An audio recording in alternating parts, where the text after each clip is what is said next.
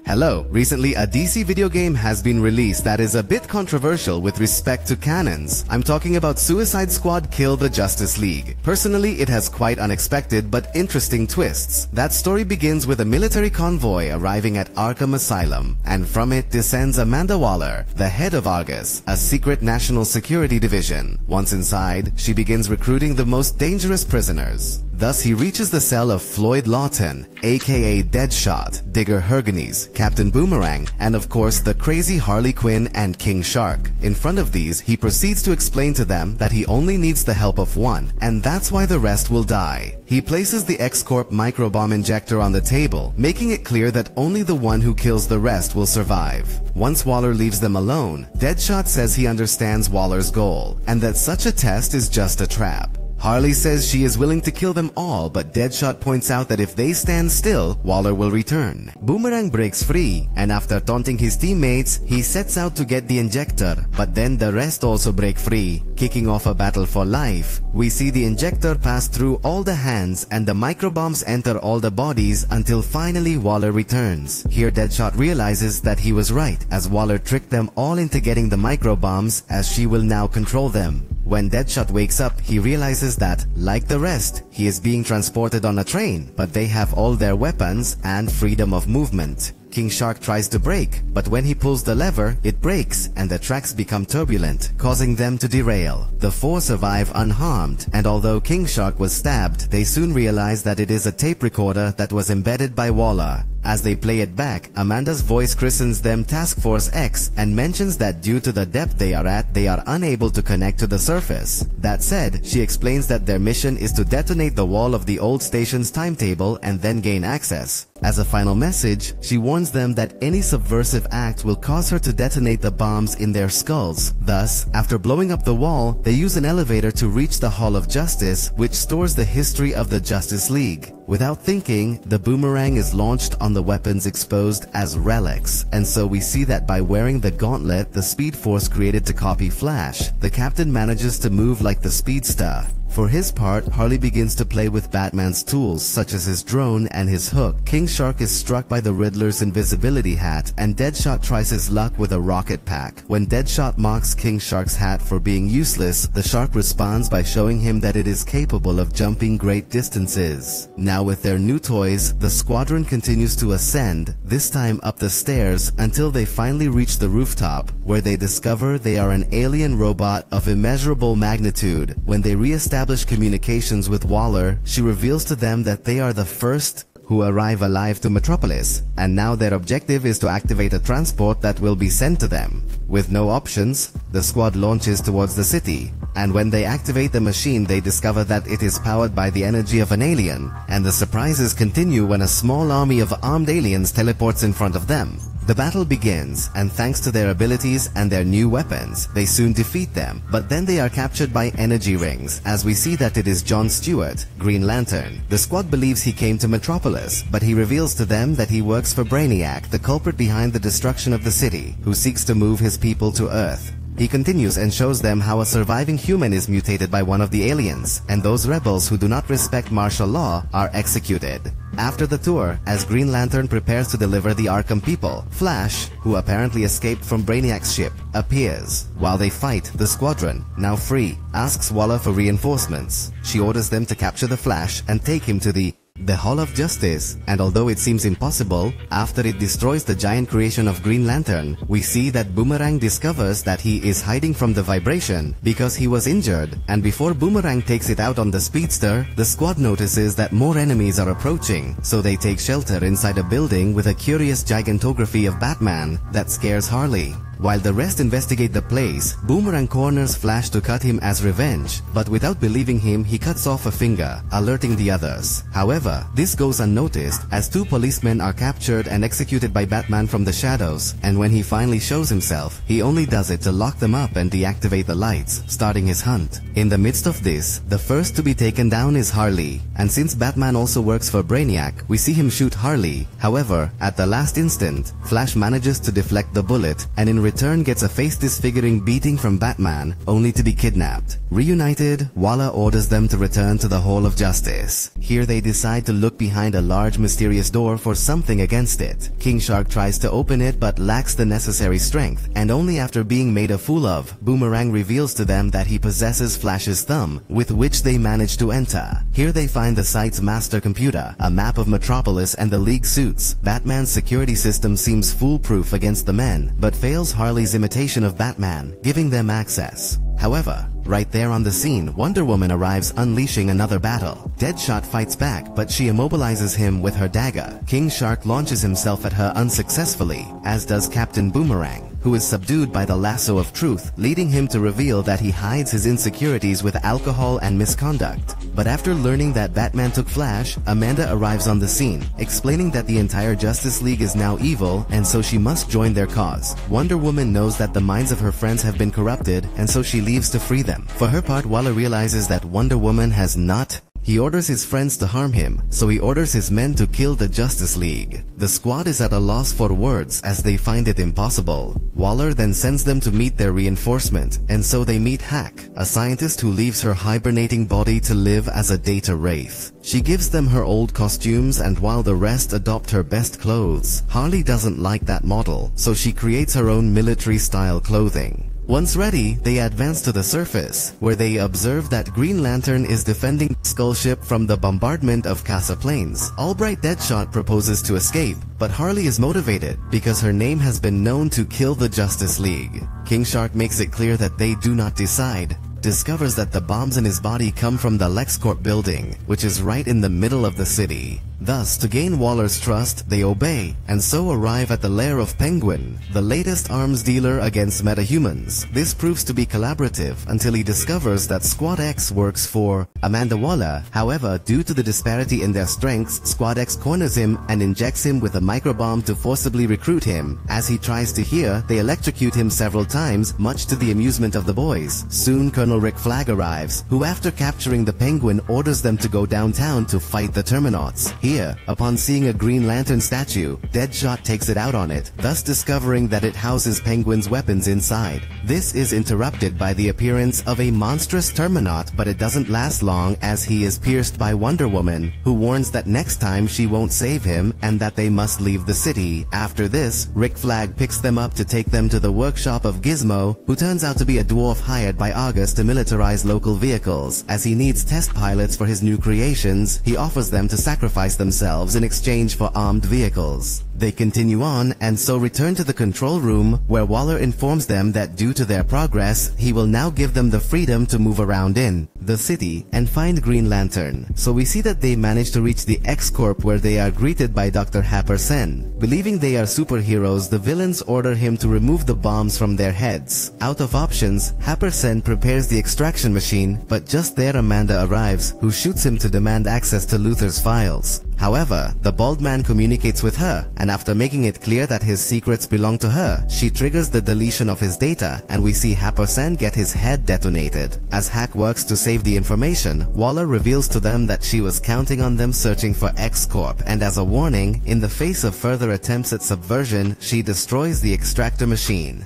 Harley proposes to talk to Yedra, and at this, Boomerang remembers that she was killed by the Scarecrow, but we see that she left her trail of life inside the laboratory. Waller orders them to find them, so the squad advances after the trail of plants until they are intercepted by a carnivorous plant in charge of a new infant, Yedra, who does not remember Harley. Doesn't hurt her because her pheromones do remember her. Yedra explains to them that she was forced to work for Luthor, as the aliens are sensitive to plant toxins. Now that she is free, she has decided to kill the invaders and the humans in the city. Given this, when Waller orders them to forcibly recruit Yedra, we see that Squad X rejects these orders. Right there, Yedra captures them, ready to devour them, but Boomerang reveals that he injected her with the bomb when he didn't realize it. This, along with Harley's plea, causes Yedra to release them and start crying. Moments later, Flag arrives, who convinces her to join his squad by offering her a quiet place to live. Back at the base, after watching Yedra play roughly with the Penguin, the villains meet with with Hack, who hands them a tracker synchronized to the bald man's heartbeat to find him within a 5-mile radius. In the midst of their search, upon reaching the top of a building, they find a device that catches Boomerang's attention. When he touches it, he is paralyzed and King Shark follows him, causing him and Deadshot to become unintentionally immobile.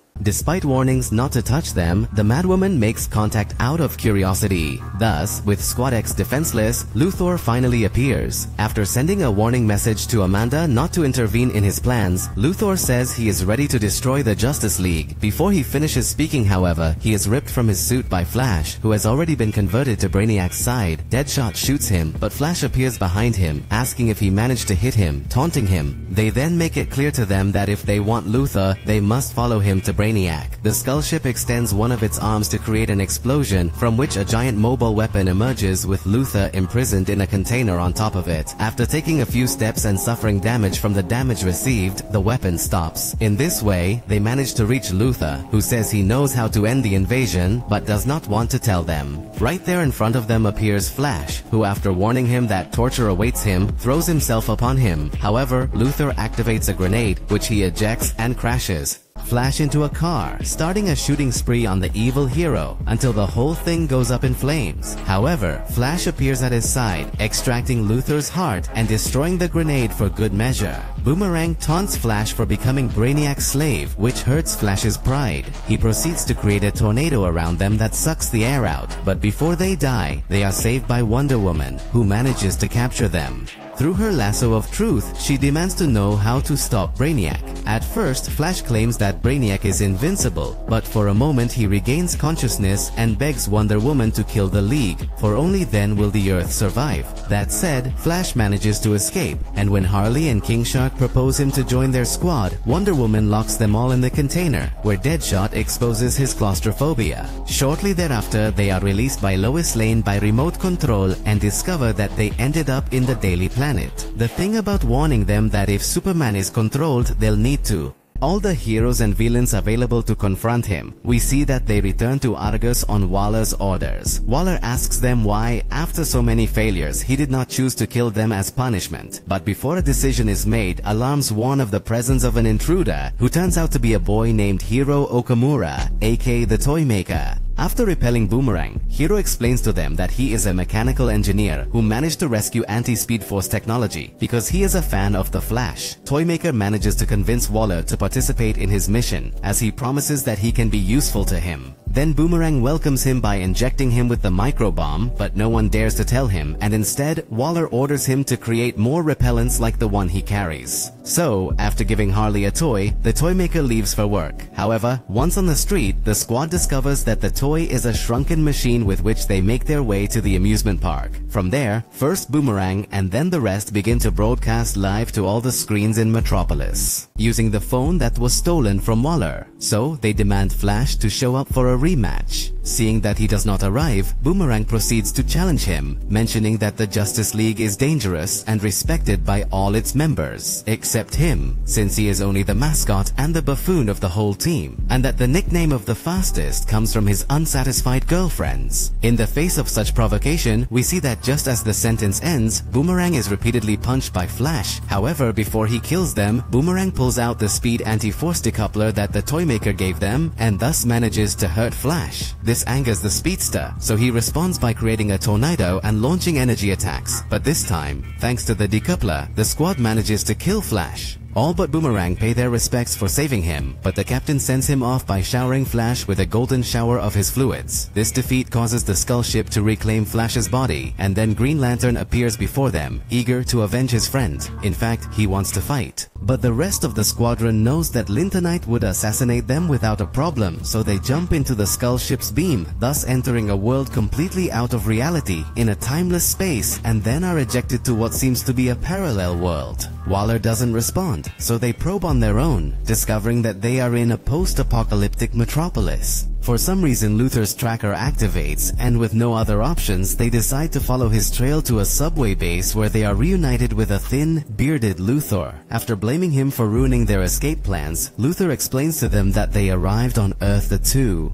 invaded and terraformed, and that he was in contact with the Luthor of their universe, warning them about Brainiac. That said, the Squadron and Luthor use the slave's mobile lab to travel to his home universe. Here, before Waller is fully informed of what happened, Luthor warns them that, in their world, the Squadron died following his orders and thus manages to convince them not to mention their existence and to unmask. Waller carrying a device into the secret sanctuary. Once in front of Amanda, when they tell her that Earth 2 was destroyed, she makes it clear that they will not repeat their mistakes. Rick continues and shows that Brainiac's skull ship is protected by Green Lantern's shield, so they must kill him. In the midst of this, Boomerang stealthily activates Luthor's device, which appears to be a data extractor that King Shark manages to secretly retrieve, as alarms about a coming energy wave distract everyone. Soon, Waller sends them to the battlefield and the squad takes the opportunity to meet Luthor in his hideout, which turns out to be Wayne Bank, as inside the vault they find the entrance to one of Batman's labs. Inside, they discover Wonder Woman, who has just reinforced her shield with kryptonite. King Shark complains to her for not having made a sword to kill Superman, who continues to cause deaths, but Wonder Woman does not accept morality lectures from a shark, so she ignores him and returns to the surface. Luthor's hologram appears next, as he remains in his private hideout for security. Then, thanks to the security system being deactivated, he manages to rush out of Batman's system. Luthor promises to find the weapon Batman has hidden against the Green Lantern, and also offers to be their ally, and as a show of trust we see that thanks to his device, he can now see everything that happens in the Hall of Justice. Thus he discovers that his plan is to have the Justice League killed, so that Argus can then take control of the metahumans, and if to do so the Squadron must die, they would not be interested in that sacrifice. With this, the Squadron accepts Luthor's offer, and Luthor gives them new Yellow Lantern devices so that they end up with Green Lantern. So they soon voluntarily reach Green Lantern on his throne, who upon seeing their tiny lanterns mocks them, making it clear to them that his will is unbreakable. That said, Green Lantern launches missiles at them, but seeing that they miss them, he decides to create a gigantic Susano with his ring as armor, but his creations are shot down by the Yellow Lanterns. Yellow until the Lantern himself is cornered, and to completely release Brainiac's barrier, Deadshot puts a bullet through his skull. However, the mother barrier is still active, and while the rest discuss why, King Shark rips off the Green Lantern's finger and seizes his ring, transforming himself into the new Green Lantern. Now, with this power, while reciting the Oath of Will, we see him create a Megalodon which he crashes into Brainiac's barrier and thus manufactures an opening. But such power causes him to lose his sanity, and he is about to attack his companions. Thus, before being devoured, they take the ring from him, which ends up falling into the river. When Waller learns of the situation, he thanks them for their services and says goodbye, because at the same time, we see that they launch a nuclear missile towards the Skull ship, which means that the Squadron would die with explosion. But before hitting, the missile is stopped by Superman, which gives Brainiac enough time to re-establish his barrier. At that moment, Wonder Woman arrives, and seeing her there, Superman leaves with the missile to detonate it far enough away. Despite what has happened, Wonder Woman says she can still save her friends, but is immediately attacked by Superman. As they fight, Waller re-establishes communications to order them to help her, as she is trapped, and reveals to them that the bombs in their skulls are linked to her vital signs. So if she dies, so does the squad. Out of options, the squad scours the city until they finally find her with some damage, such as a dislocated ankle. Gizmo sends them a tank for transport, but it is destroyed by Superman's battle with Wonder Woman. Thus we see that, despite his kryptonite shield, Superman outmatches Wonder Woman in strength and corral her to fry her eyes until she breaks free, causing Superman to touch the kryptonite. But having enough space, Superman recovers and sends her flying. Next, Boomerang returns with an ice cream truck, and thus makes it to the doors of the Hall of Justice. However, before entering, the battle between fellow Justice League members moves to go. And since Waller can barely walk, this slows his pace. In the midst of this, we see King Shark show companionship by keeping Boomerang from being put off by the debris. Moments later, seeing Wonder Woman fighting someone so powerful without help and being cornered to the point where Superman destroys the kryptonite on her shield and then she is knocked down ready to die, the squad decides to ignore Waller's orders and warnings to confront Superman, who looks at them tenderly because he knows they are not a threat. However, they distract him long enough for Wonder Woman to stab him with a shard of kryptonite. With his last strength, Superman responds by attacking him with his thermal vision, and although Wonder Woman tries to block it, that power ends up piercing his body. Then, before falling, Superman returns to the Skull ship. From the ground, Wonder Woman warns them that given what has happened, Superman will recover soon, so they must prepare themselves, and says goodbye, asking them to prove to her that they have a purpose in this war. In fact, they retrieve the kryptonite pot and return with Waller to the Hall of Justice. All seems lost, but then Luthor uses Boomerang to discreetly announce that the corruption in Superman causes changes in his DNA, and that most likely the rest of the Justice League has also undergone changes. And if they manage to capture Batman alive, they can experiment with him to create a weapon against Superman.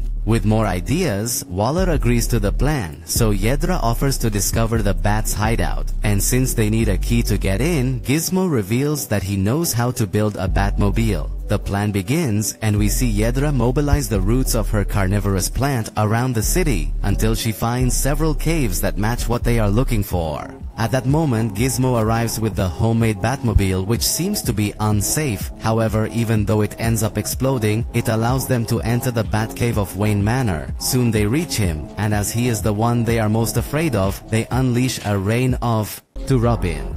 In it, realizing that his mind and the Justice League could be corrupted, he decides to take his leave, leaving a plan of action to stop the entire League. Thus, he proceeds to explain the creation of the Yellow Lanterns, the grenade against Flash, but upon reaching himself, Batman makes it clear that there is no anti-Batman device. He goes on to tell Robin that he is proud that he is his son. Such words bring King Shark to tears, as he also had a complicated relationship with his father, but soon the squad reveals that everyone there has family problems. That said, Batman begins to explain how to defeat Superman, but before he finishes, the Batcave begins to undergo changes with the flood of Scarecrow gas, as Batman has just arrived. Thus, we see that Batman is now presented with Harley's mind as a Darkfire demon. However, since Harley not only spent a lot of time at the Scarecrow's side, but also managed to get the neurochemistry degree, she manages to infect Batman with her own toxin, which allows the squad to attack him until they knock him off him, leaving him almost dead. Boomerang plans to follow up on the betrayal and cut off a finger, but is forbidden to do so by the rest. Harley then carries his body as revenge for all his defeats, but being too heavy, he decides to shrink it with alien technology. Once it reaches Luthor's hands, he proceeds with the extraction of a sample of his brain for analysis, although Batman is still awake. Soon Luthor gives them the weapon he managed to manufacture against Superman, as it is a golden kryptonite that magnifies the damage of green kryptonite.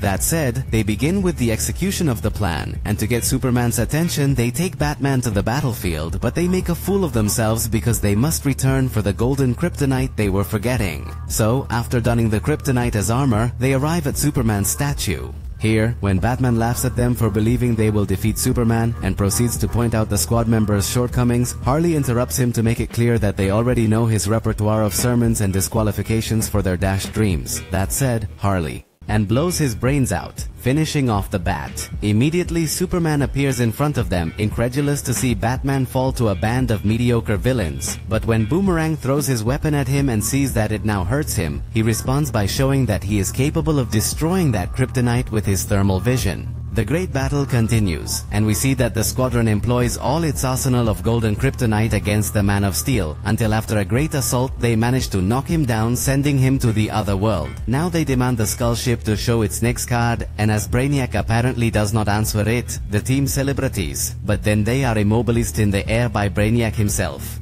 He decides to have them go through his portal to show them how, in the future, he has already conquered Earth, and his plan is that his world has been recreated in all universes. Brainiac accepts that their chaos in acting is what allowed them to defeat the Justice League, and that's why he finds them fascinating. Since he cannot erase them from the equation, he has decided to enslave them as new soldiers. So we see the parasitic aliens land on them to begin their corruption, promising Deadshot that he will become the greatest assassin, Harley Quinn that she can unleash all her destruction on the worlds she desires, King Shark that he will gain access to all the knowledge he craves, and Boomerang, he promises to give her what she has always wanted. But before mentioning it, they are teleported by Luthor to his laboratory. Here, Luthor reveals to her that thanks to Brainiac's presence, he discovered that Brainiac is connected to 12 versions of himself in other universes.